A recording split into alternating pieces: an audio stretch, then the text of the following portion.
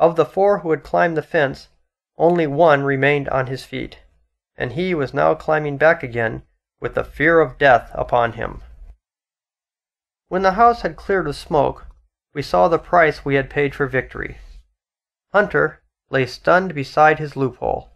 Joyce had been shot through the head and would never move again, while the captain, his face as white as death, was being held up by the squire.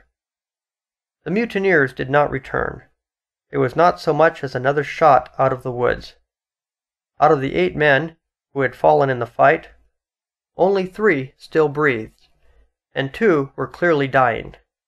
The captain was not seriously injured, but the doctor said that he must not walk or move his arm for some time to come.